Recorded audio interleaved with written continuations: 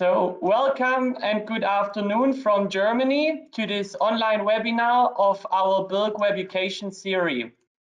My name is Johannes Winker. I'm the Secretary of the Bilk Department Teaching and Education, and I would like to give you a few details about today's webinar before we start with the lecture of Dr. Mireia Esplugas from Barcelona, Spain. The Bilk webinars are an ongoing rolling online teaching sequence featuring international renowned Bilk speakers covering different topics of today's hand surgery. You will find all upcoming Bilk webinars on the Bilk website or on our social media channels like Instagram, Facebook, or LinkedIn. After today's lecture, we will have a 15-minute question and answer section. The questions can be only submitted through the online chat, and you will be collected, or they will be collected by myself after the talk, and I will forward them to Mireia Esplugas, and she will answer them live after her lecture. This webinar is live, but will be also recorded, so we will upload it for you to review it on our Bilk webpage and also on Mireia's YouTube channel, so you can check out the session later on again.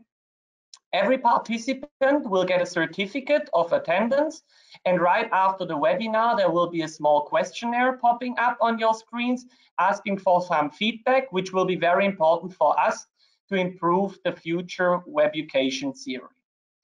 The next Bilk webinar will be given next week already on Tuesday, the 19th of May at 6 p.m. Central European Time, featuring Dr. Phil Grieve from Dublin in Ireland, and he will talk about fractures of the phalanx and metacarpal bones in very complex cases. All forthcoming Bilk webinars are announced on the Bilk website and on the social media channels of the Bilk under the Bilk webpage, bilk.com, or also under the Bilk group name. You may also find any general information on our Bilk webpage. Now, I would like to quickly introduce our today's speaker, Dr. Mireia Esplugas from Barcelona in Spain.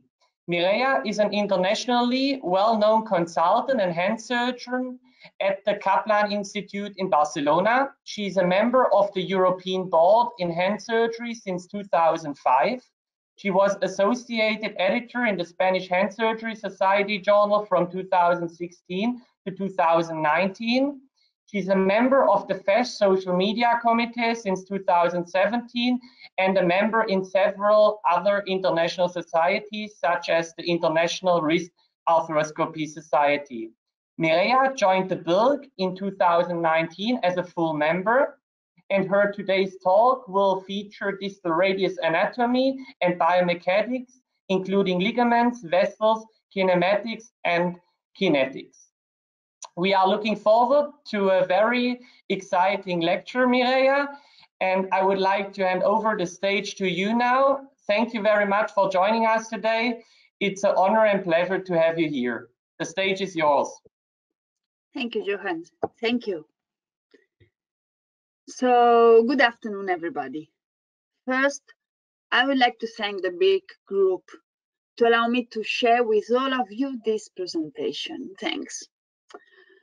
Today's session will be covering the distal radius anatomic and biomechanical concepts, which can help us to plan the distal radius fracture treatment.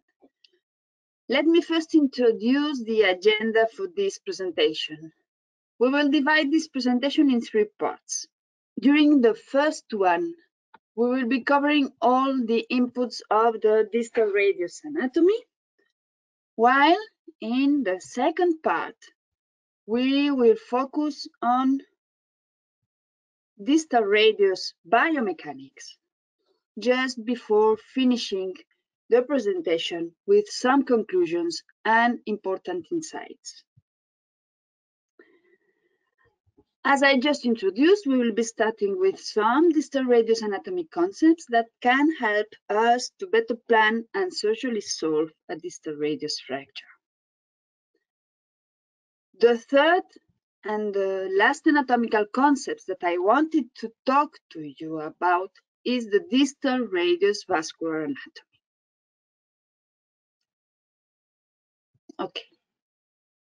In this first section, we will focus on distal radius bone, and we will cover the metaphysis and the joint surface architectures.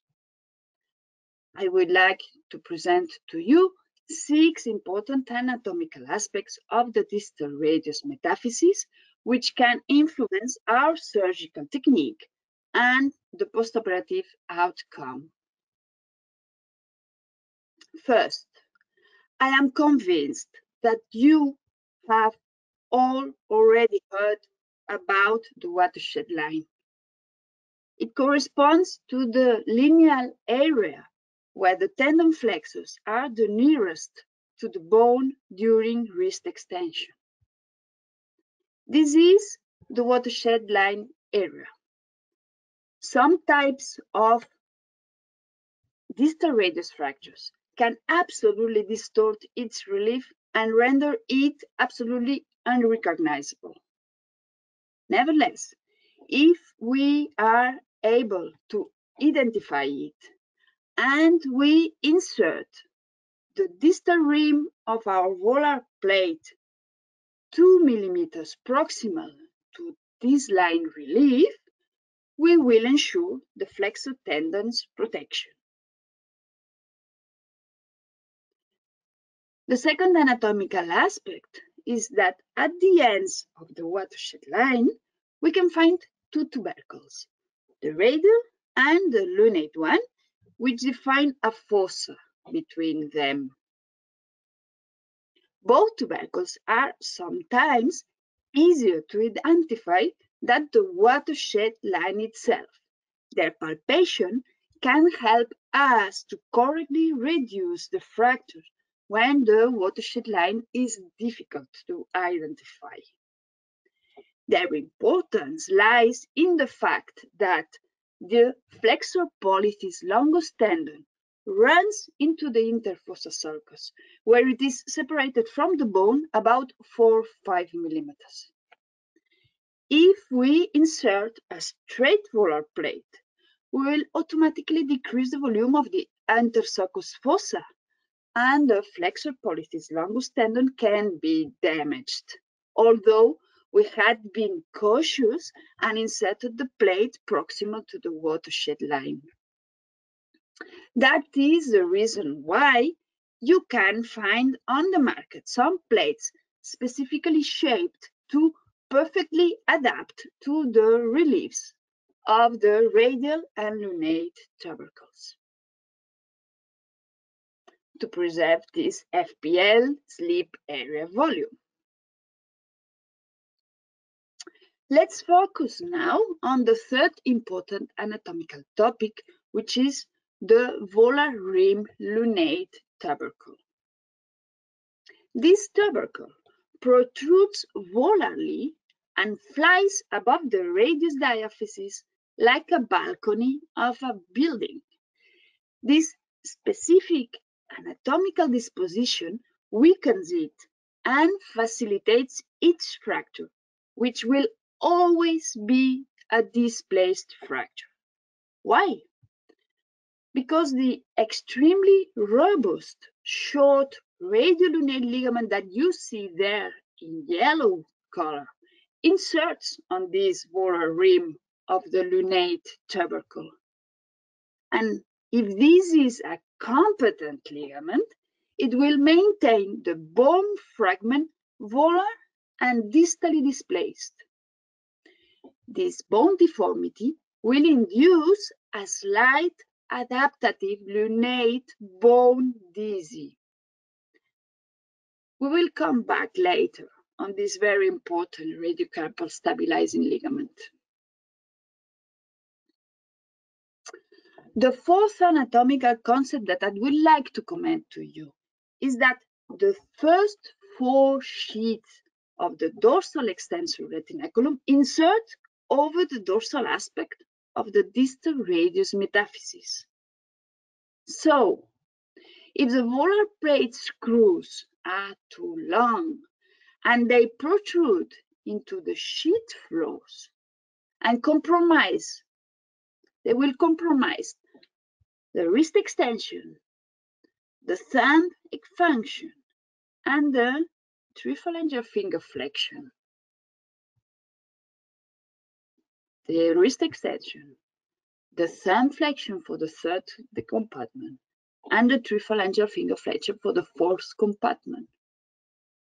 The skyline fluoroscopic view has always been recognized to be useful to ensure that the screws lengths are optimal. Nevertheless, I personally prefer the perioperative ultrasound study performed with the anesthesiologist ultrasound equipment. Ultrasounds perfectly and easily detect any screw invasion in the dorsal extender sheath, and this is, I think, it's much more easy with the ultrasound than with the skyline fluoroscopic, which depends on the angle of your screws and your plate. It depends on these angles to check well or not the length of the screws. The fifth anatomical detail that I would like to share with you is that the superficial belly of the pronator quadratus muscle inserts on the volar aspect of the distal radius. And this is a very important muscle to consider. It is relaxed in forearm pronation, while it is tightened in forearm supination. So, a useful tip to facilitate its reattachment after inserting the plate is to tighten the sutures while the forearm is in pronation, because it is relaxed and it will be easier. And why should we always try to reinsert it? First, because the muscle protects the flexor tendons from the plate. And second, because the pronator quadratus muscle is a dynamic distal radial joint stabilizing muscle. Indeed, in forearm supination, the pronator quadratus wraps around the ulna like a scarf. This anatomical disposition entails that in forearm supination, while the pronator quadratus muscle contracts, the distal radial joint is compressed, and so the joint is dynamically stabilized. So if we can, we must reinsert the pronator quadratus muscle. The sixth important anatomical aspect of the distal radius is that, as you can see in this bar chart, mean height of male population differs significantly from one country to another. And the difference can be up to 10 centimeters. Therefore, the size of the radius of the Northern European men will always be greater than the Southern East ones. Equally, we can see that the variance in mean height for females differs from one European country to the other. And in this case, Northern European women can be up to 12 centimeters more than the women from the Eastern countries. To sum up, there is a huge difference between the tallest European man and the shortest European female. This means that in each European country, the distal radius plates, width and length should adapt to their population characteristics. This is the end of the radius metaphysis anatomical concepts that I wanted to highlight. I will continue now with some important anatomical aspects of the distal surface architecture, which may also influence our surgical techniques. The distal radius contains three joint surfaces: the lunate fossa, the scaphoid 1, and the sigmoid cavity. In all of them, The cartilage is thin, it's around 1 millimeter. The distal radius joint is bigger than the cartilage surfaces, as the joint capsule inserts peripherically and transforms the radiocarpal joint in a glenoid cavity that articulates with the carpal condyle constituted by the proximal surface of the scaphoid, the lunate, and the triquetrum. In the same sense, the distal radioulnar joint is wider than its cartilage surface that you see here. The cartilage is the thickest in the distal and dorsal aspect of the joint. And this is the most important joint surface area during forearm pronation. Because as you surely all already know, during forearm rotation, the radius rotation is associated with a dorsovolar radius translation. So, a joint surface incongruence at the dorsal or the volar distal radioulnar joint rim will always interfere in the forearm pronospination. It is well known that the usual distal radius inclination is about 23 degrees, but if we pay enough attention, we will see that the lunate fossa is not inclinated.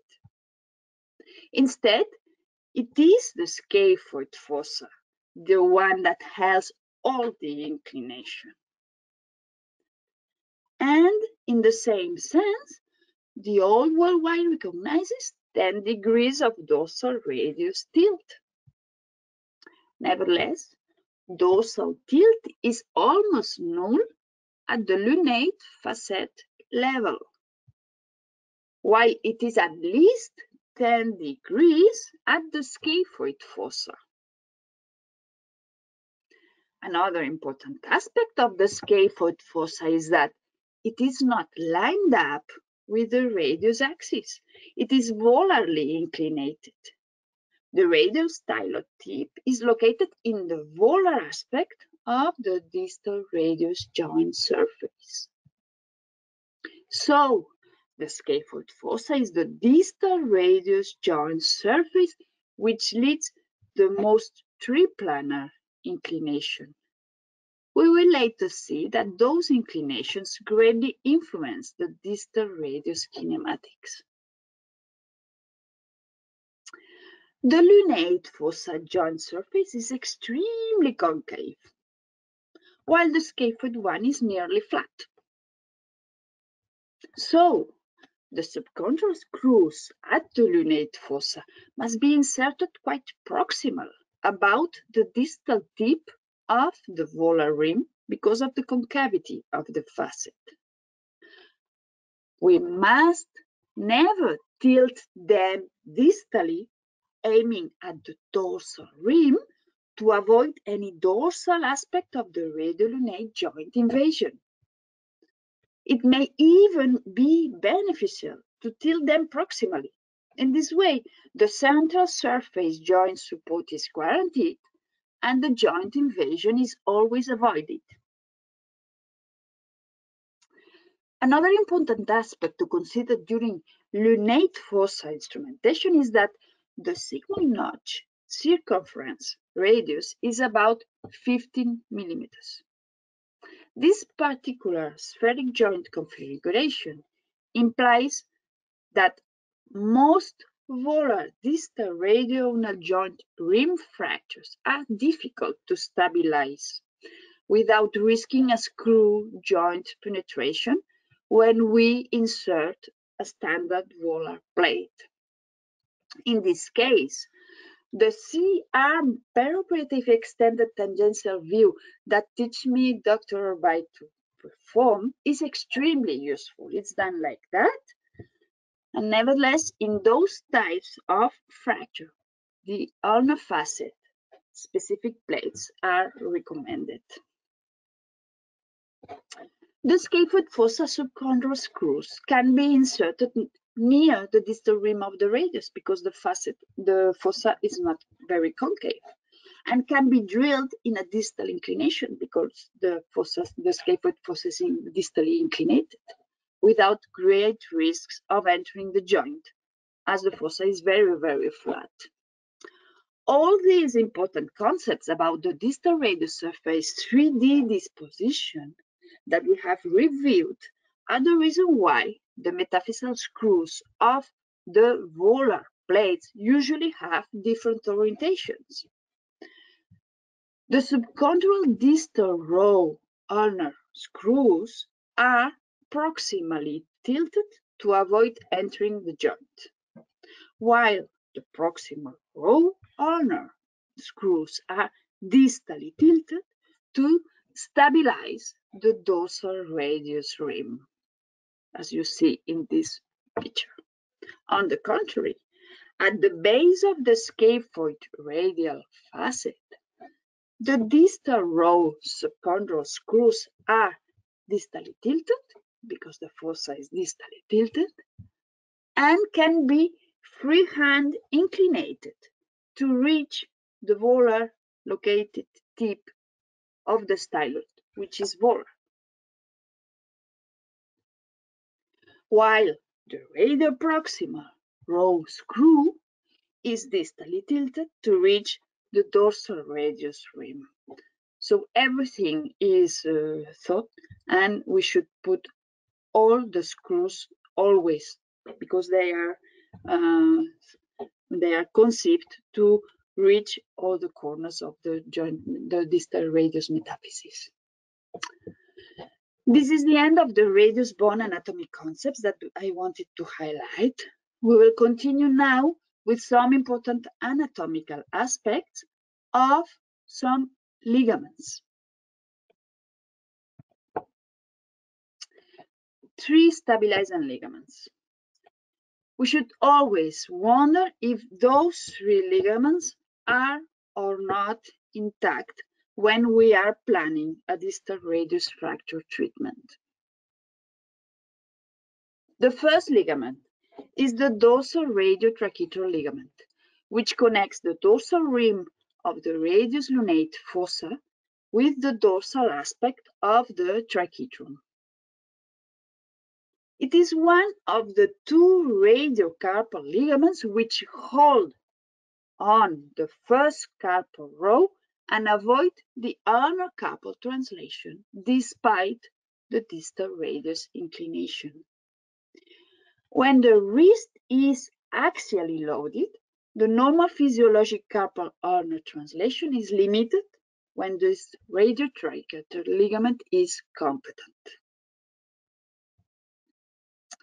The second ligament, which stabilizes the first carpal row and avoids its ulnar translation under axial load, is the short radiolunate ligament.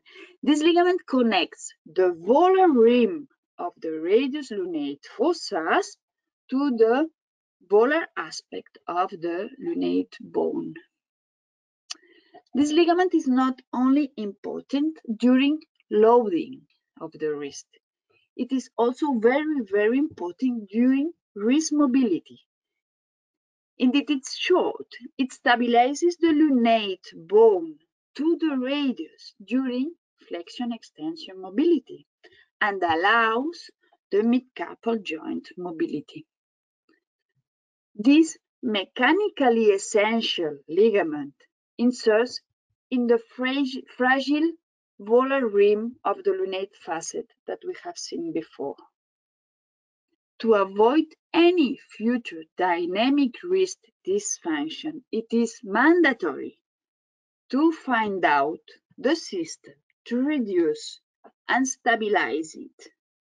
We can use specific ulnar facet plates or simple hooks, but we must go and fix this little fragment to avoid kinematic and kinetic carpal dysfunctions in the future for the patient. This interesting study concludes that ligament bone origins are preserved during distal radius fractures. There is no ligament detachment, but bone ligament detachment. So we always have a fragment of bone to repair.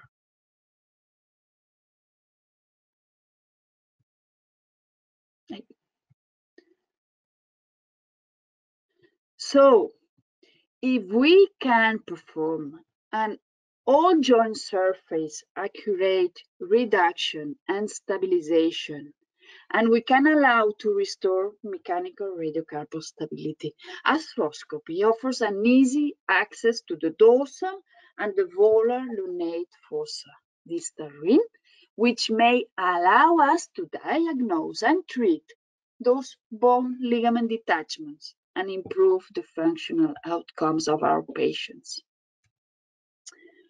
The third structure that I am going to talk about is not really a ligament, but it has many important mechanical and proprioceptive properties. The distal radial joint stability primarily depends on the radial and ulnar insertions of the distal radial ligaments, but those ligaments are frequently avulsed in these grades of initial distal radius fractures displacement.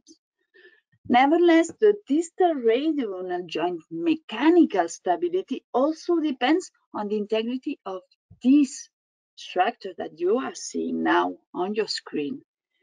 It's the distal oblique bundle of the interosseous membrane, and this structure becomes mechanically incompetent in case of distal radial shortening.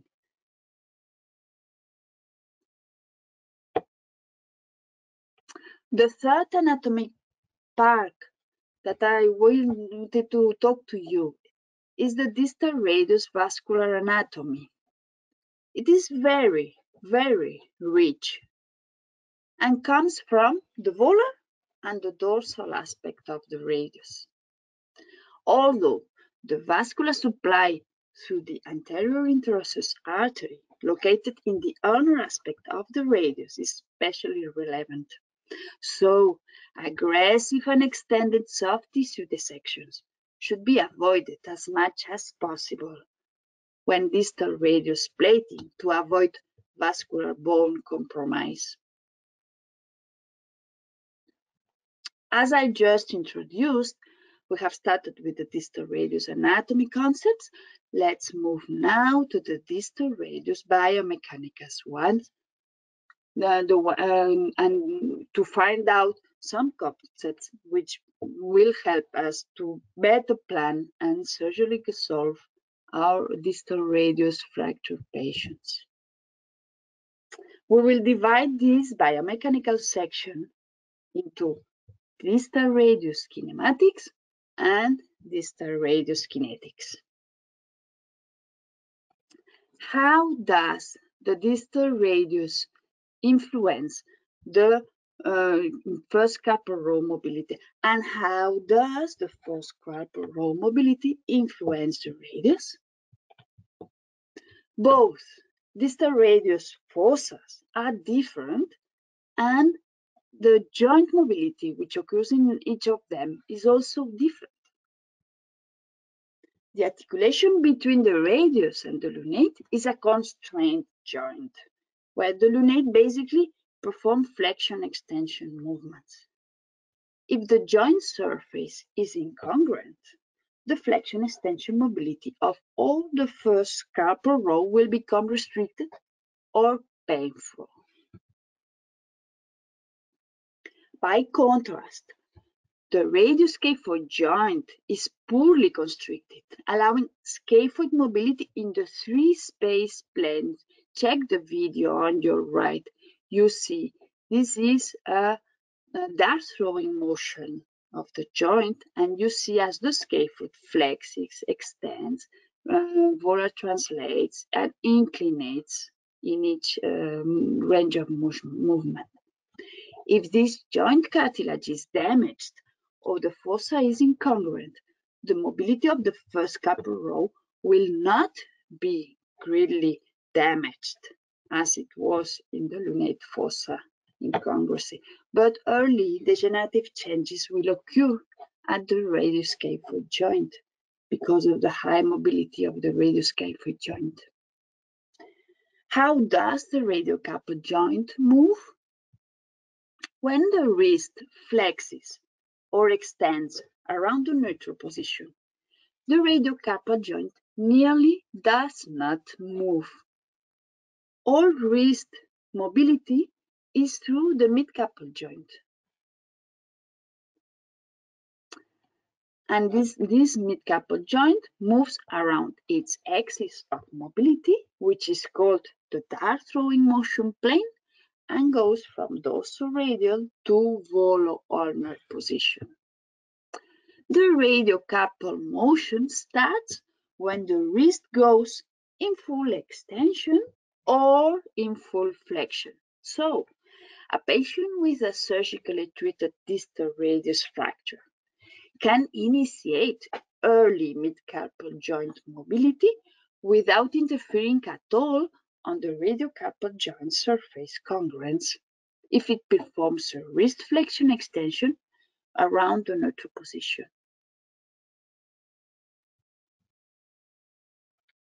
The second aspect of the distal radius biomechanics that I would like to comment with you is how does the load transmits across the wrist and if it affects the distal radius, the radiocarpal, and the distal radial joints.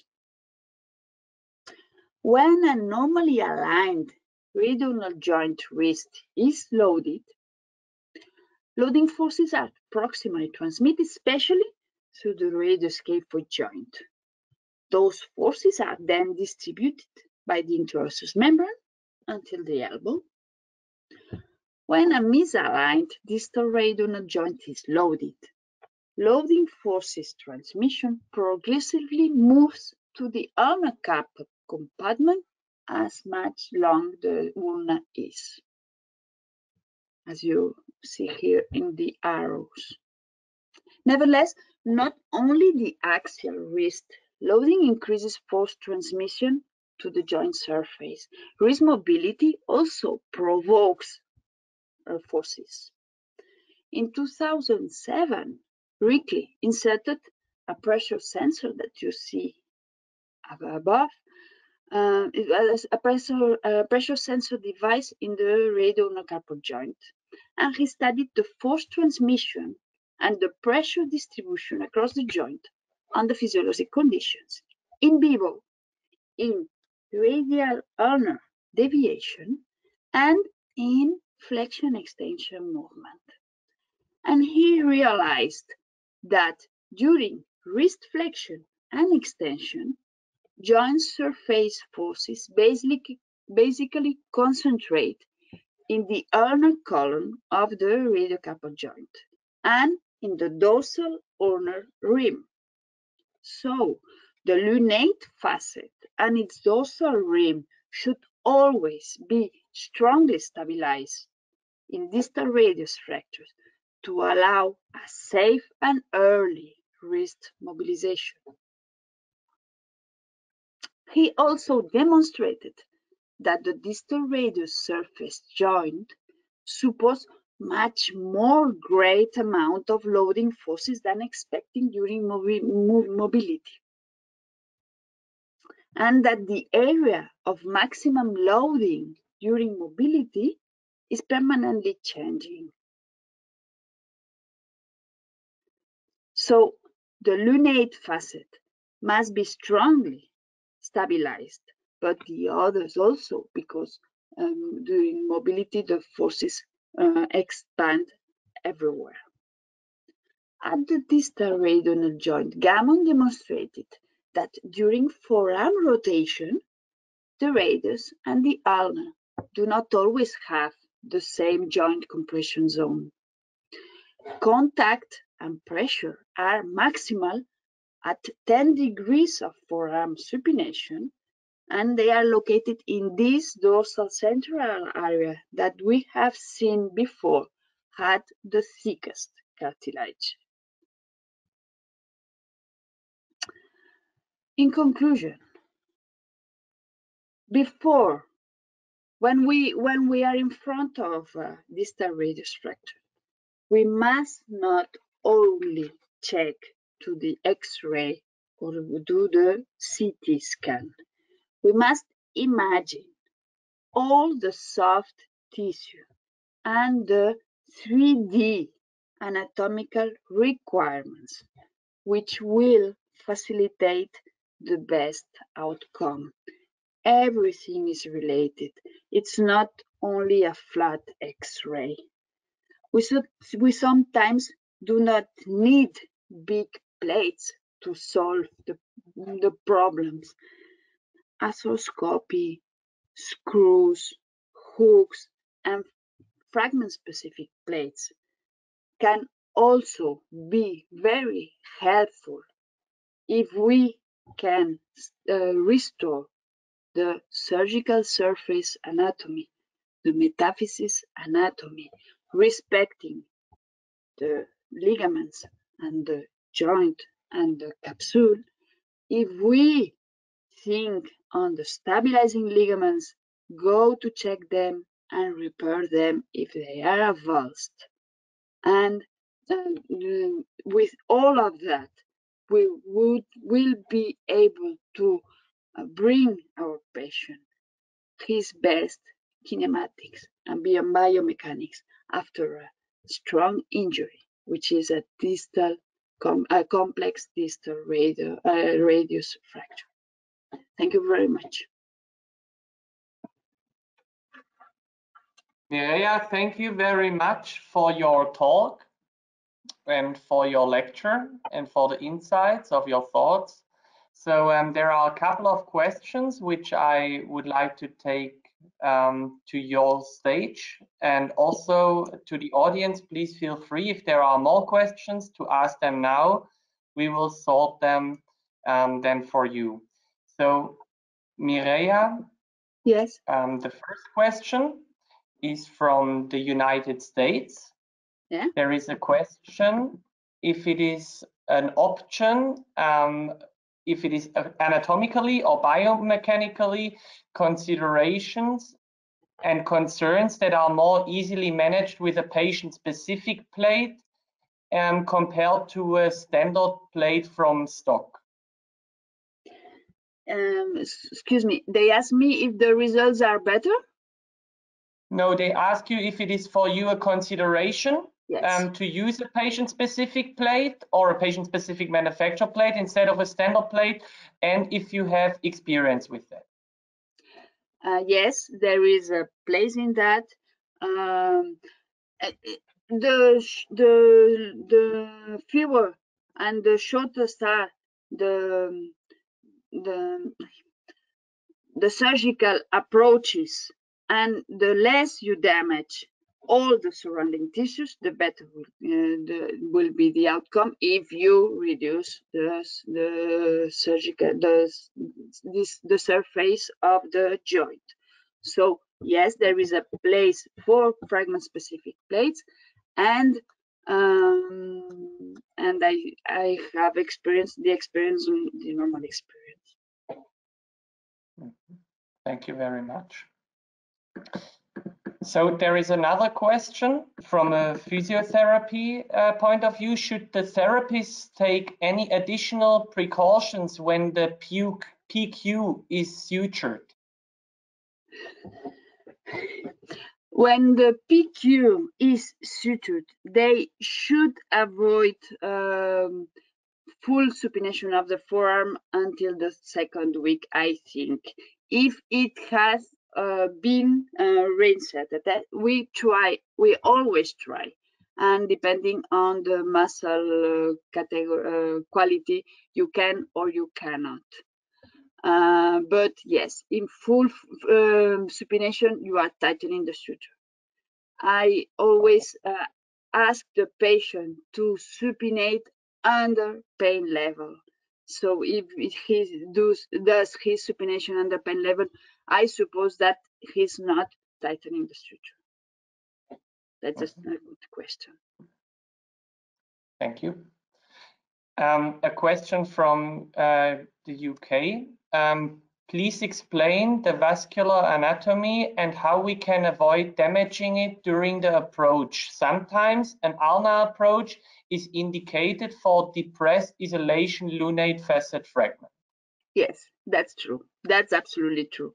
So if you must go in an ulnar approach, you must go in an ulnar approach, because the most important thing is to repair the better you can the bone.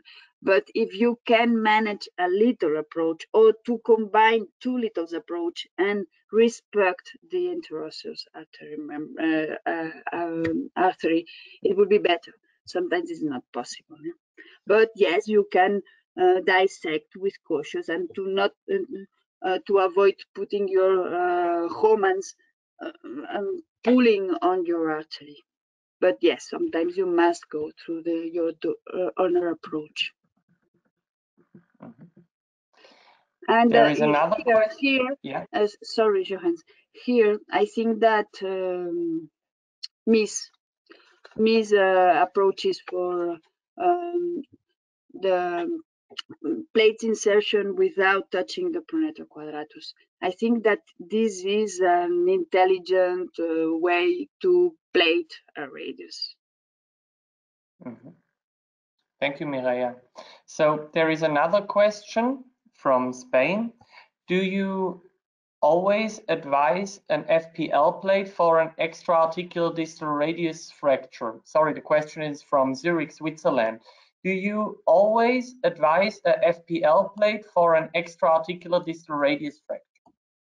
I prefer always to insert an FPL plate than a no FPL plate. If I have it, I can order it, I prefer it. Mm-hmm. Okay. If there is a high emergency fracture of the distal radius and the watershed line is fragmented, do you still plate or prefer using tension bands? I always plate my plates. If I consider that a fracture must be surgically repaired, I always plate it, and I always try to plate through a volar plate. I really do not use dorsal plates. I try to do everything. Why is it for you always the step number one to use a volar plate instead of a dorsal plate in specific fragments? Because the extensor tendons are always in risk with the dorsal plates, and you must always take out the plates after the consolidation. And I think that I can manage the fractures from the volar approach. And sometimes what I do is a little approach to put a priostotome or a device inside to help me to reduce, but I plate from the volar. So there is the question from another physiotherapist. If there should be any precautions for a brachioradialis shortening? No. Brachioradialis, when a fracture with styloid, a radial styloid shortening, an important radial shortening, and you cannot reduce it, okay? You must do a brachioradialis tendon, distal tendon lengthening. We usually do a zetaplasty, and we do not suture it. Why? Because the zetaplasty will heal comfortably without any suture. There is no. I haven't found any articles that relates the brachioradialis tenotomy, distal tenotomy with bad functional results. It always heal. Okay. So another question from Spain or from Italy. Do you think the removal of the hardware, so the plates or the screws, is necessary? I recommend it in young patients which want to do risky activities. If they like motorbiking, if they like climbing, if they like snowboarding, I recommend it to them because the bone is less resistant than the plate, and I don't want to face to a periplate fracture in their risky activities. Mm-hmm. And there is another question about an arthroscopic support. So do you use the arthroscopic support frequently in your radial surgeries, in the distal radius surgery? I always use my arthroscopic support. I think it's the most interesting step up for the radius treatment. It brings you the possibility to check if you have screws inside. Check your 360 around all your distal radius surface. Check if there are non-fresh damages that were there before, and check if there are soft tissue damages or on the radiocarpal or on the metacarpal joint that can make your postoperative protocol change. I am not saying that I repair all what I see. I always repair if I find a TFCC fovea detachment. All the other lesions, in most cases, I do not do nothing, but I know they are there, and I know how to postoperative control my patient. And if in 3 months or 4 months he has some complaints, and I think that they can be related to something that I saw, it's better than to ask what happens with this poor patient. That's and my. do you also, so Mireia, just to be clear, you also use it in extra-articular cases, not only in intra-articular cases, also in extra-articular cases, you see the benefit of it? It's 10 minutes. If you find nothing, it's 10 minutes. If you find something, it's 20 minutes. Mm-hmm. Okay, thank and you. You see, and you know what there is inside. Mm-hmm. So there is the question about casting, so post-operative treatment. What do you think about a short cast versus a long cast to eventually prevent prosupination in distal radius fractures? If there is no fovea detachment, I do not limit the prosupination, never. If the stabilizing system is stable, if the bone was soft and the screws didn't get strong, I will be more cautious. But if it's a normal bone, my device is strong and the fovea of the TFCC is okay, I put a soft dressing for 2 weeks while they are starting to move fingers, elbow and shoulder. And when I remove the stitches and the soft bone, I ask them to put a removal orthosis to start with mid-carpal joint movement, with this inclination and with prosupination under the pain level. And when I see them 1 or 2 weeks after, if they are not painful and it's not swollen and he goes okay, he starts with full range of motion, always under his pain level. Okay. And there is another question. How frequently do you see ruptures of the long and short radiolunate ligament as well as radioscaphocappate ligament? Do you repair them? Short radiolunate ligament is very frequent bony detached, and I always repair it. Dorsal radiotracheal bone avulsions are frequently not a detachment like that, but it opens like a book. And in this case, when I touch with my arthroscope hook, I am not able to absolutely detach, I do not treat it, and I do not insert any devices to take it, because I think that it will heal, because it's an open book fracture. A short radiolunate, when it's ruptured, you must stabilize it. There is another question. If there are consequences after distal radius fracture also for the lack of extension of the fingers, PIP, DIP, and MCP movement, and also a consequence to less strength in flexion of the wrist and also of the fingers. Does the distal radius fracture affect the movement, the range of motion in the fingers, or from your experience only in the wrist? No, as I have said, sometimes screws invade the sheets, sometimes the extensor sheets, sometimes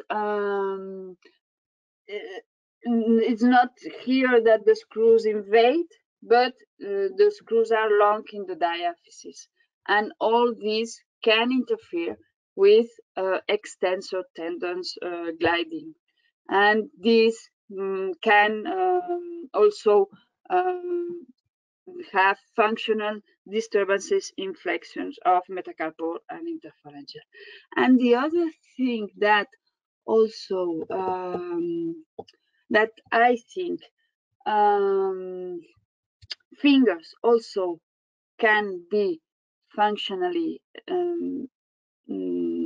decreased if there is a carpal tunnel syndrome, or because of the surgery, or in the cases that have not been operated.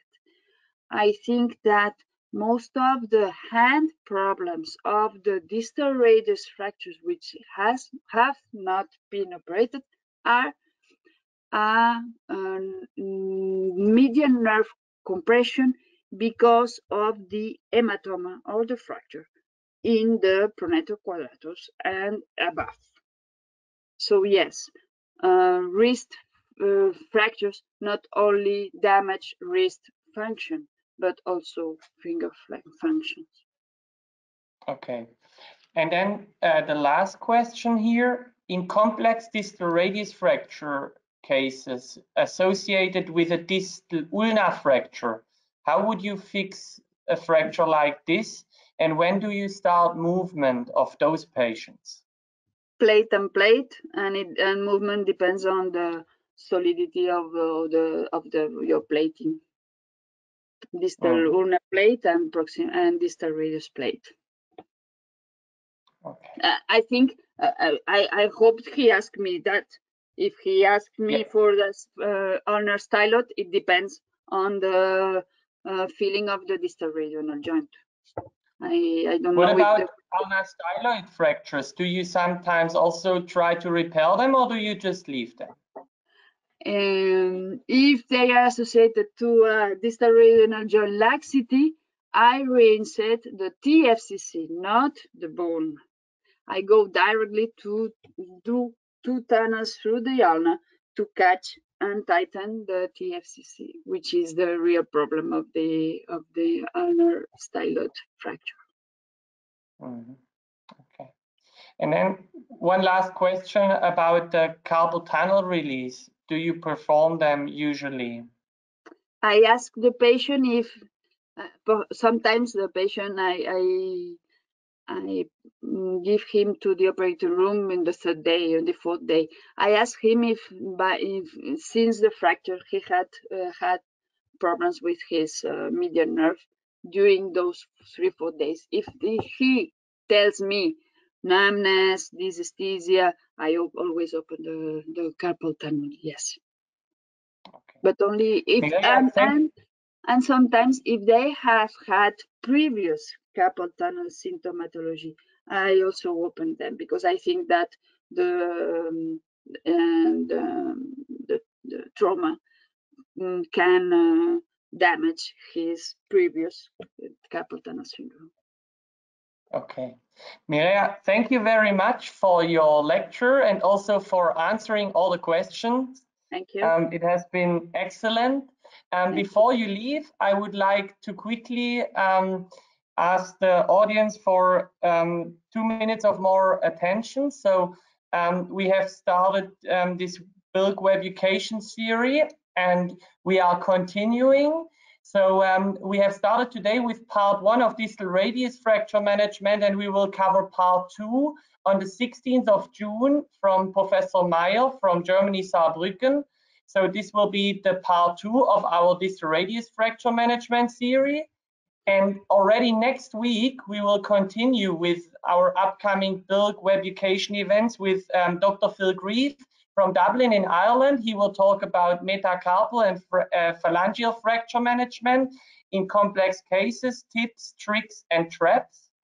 Then the week after, we will continue with Stefan Schindele from Zurich, Switzerland, and Peter Axelsson from Gothenburg, Sweden, about a session of 3D planning and patient-specific implants, part 1, about extra-articular radius reconstruction, and also 3D planning in general in hand surgery will be covered by those 2 surgeons. And followed the week after with a session from Niels Schepp and Radek Keberle from the Czech Republic and from the Netherlands about 3D planning and patient-specific implants, part 2. In intra-articular radius reconstruction cases, they will show case series of very complex intra-articular cases, which they have reconstructed under the support of 3D planning and patient-specific implants. We will continue our Bilk Webucation events after those events I just introduced you, but they will be announced via our Bilk webpage and also via our social media channels, and also you can register for a Bilk newsletter. So I would like to invite you to follow us on those social media channels, follow us under Bilk Group, and also visit our webpage with www.bilkgroup.com. Please follow us there and see the webpage and the social media channels for more information. So Mireia, thank you one more time. It was a pleasure to be on the stage with you. Thank you. Thank you very much for spending the evening with us. Thank you. Thank you, Johannes. Thank you. Thank you, everybody, for coming, and see you another day. Okay, and as we said already, the sessions will be uploaded on the YouTube channel of Mireia and on our Bilk webpage. Great. Have a nice evening. Have a nice evening. Bye-bye. Bye-bye. Bye-bye, everybody.